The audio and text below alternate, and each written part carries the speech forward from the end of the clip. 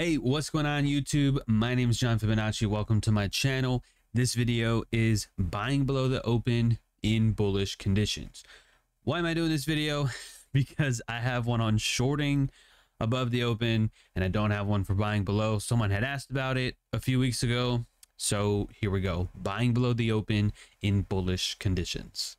Opening price is a tool we can use to filter out ideal buying or selling scenarios. So in this drawing, you can see that the yellow line delineates opening price of the session. So whenever the session starts, whether it be London, New York Stock Exchange, Asia, bond market, whatever, whenever that opens, the price at that specific time is your opening price. So what I like to do, I have an indicator for this, but what I like to do sometimes is draw out a line from there. I want to know what the price was or is at the time of the opening of the session or of the week, month, and stuff like that. So don't forget there are other opens, but the sessions, since they happen every day, they happen very, very frequently. So I use the session opening price often.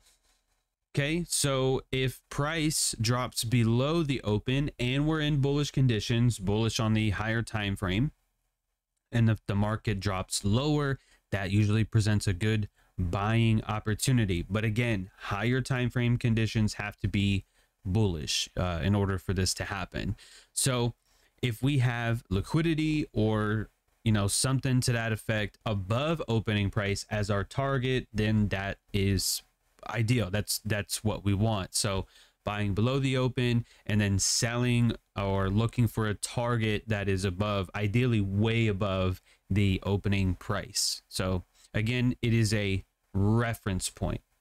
All right, so you can see here on this chart, all we have is the opening price delineated by the orange line. So at 9:30 a.m. Eastern, my charts are in Central Time, so 8:30 Central Time for me is when the New York Stock Exchange opens.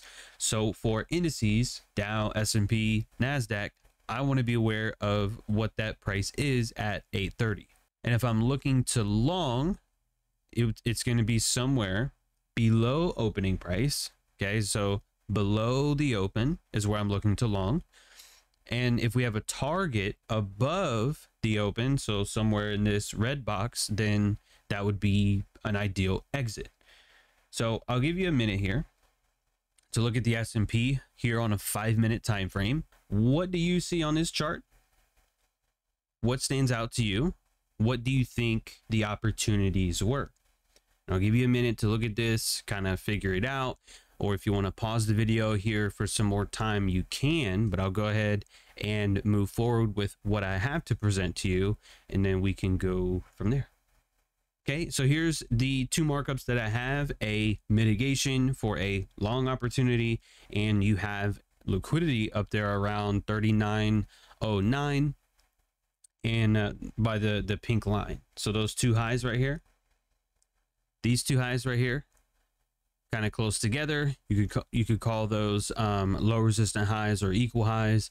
Easy target on the upside, and the market obviously trades way well up into that, and the mitigation long was below the opening price. So you do have an imbalance here, and you have these down candles here as well, but I've only marked the mitigation.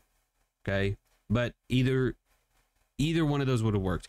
This imbalance is below the open, these down candles here are below the open, and that mitigation is also below the open. So whether you use the imbalance or the mitigation, either way, you would have been longing down in here, and the market rallied to the liquidity above the opening price.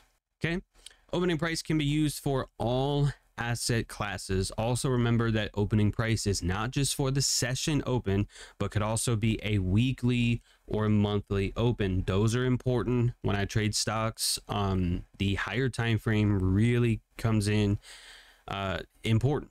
Okay, the monthly candles, weekly candles, monthly open, weekly open, stuff like that. So if I'm overall bullish, then I want to be buying below the monthly open, ideally the weekly open as well. So we want to be buying when price is low, not when price is high.